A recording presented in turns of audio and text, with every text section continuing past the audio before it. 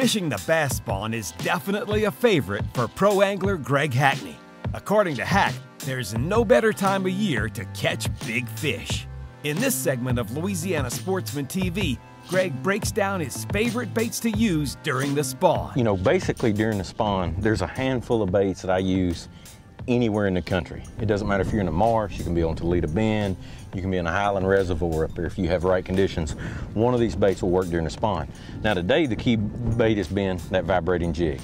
Now this is this bait comes in from a 1/4 ounce all the way up to a 3/4 ounce. So this version right here is a 1/2 ounce Strike King Thunder Cricket of a matching blade mint on the back green pumpkin. With the water clarity like it is, we've had some wind today.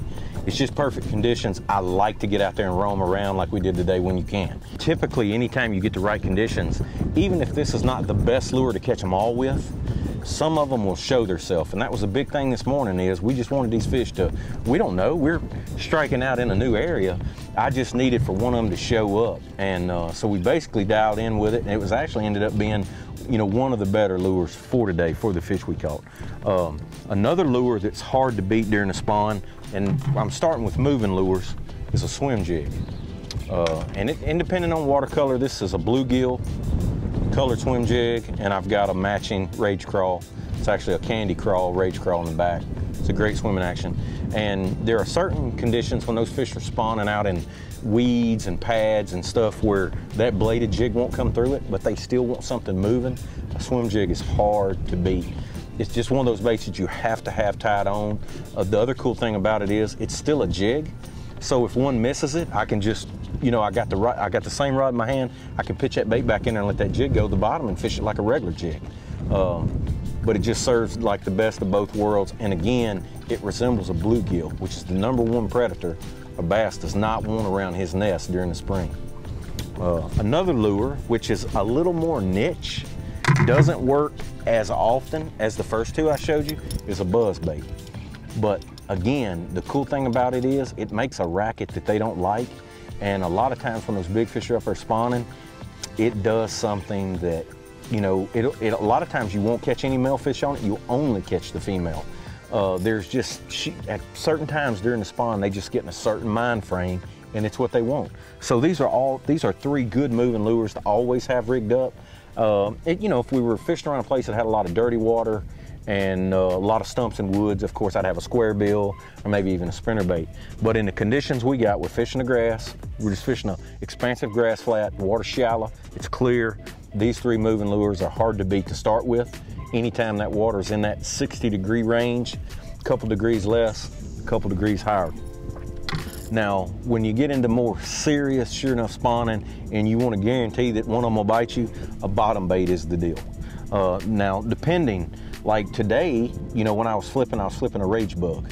And, you know, from back in the day of a lizard, I've always been a big lizard fan, but now to me, they got better versions of that. And I think a rage bug, it's a little more compact, it's got a great swimming action, and when those fish want something moving, it's just hard to beat. And the other cool thing about it is I can pitch it in there on that bed and around, and then I can swim it back, and it's, you know, it just has that great swimming action. Now, with that being said, there are certain times on the bed, high blue skies, no wind, maybe a cold front's come through, when those fish don't want any action. But they're still aggressive for anything that's right around the bed. An ocho, it's hard to beat. It's a stick worm. It can be rigged, I can rig it Texas rig, or the other cool way to rig it is to rig it wacky, which is to put just a straight shank hook, a small straight shank hook, and hook it in the middle. And this bait, it sinks real slow. It's got just like a dying quiver. But when those fish aren't wanting a lot and the water's extremely clear, and again, we got great fishing conditions today, but you don't have that every day. And you're gonna go whenever you can. This is almost a go-to. This is almost a guarantee out of every lure I'm gonna show you today. This is almost a guarantee if you need a bite during the spawn.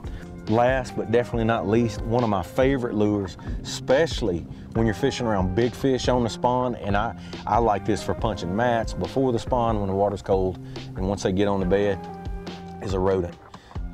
It's my #1 plastic flipping bait. It's realistically a lot like the Ocho in that it's a guarantee. Now this is a black and blue and I'm holding. I'll match the color to the water. Dark water, I like a dark color. light water, I like a light color.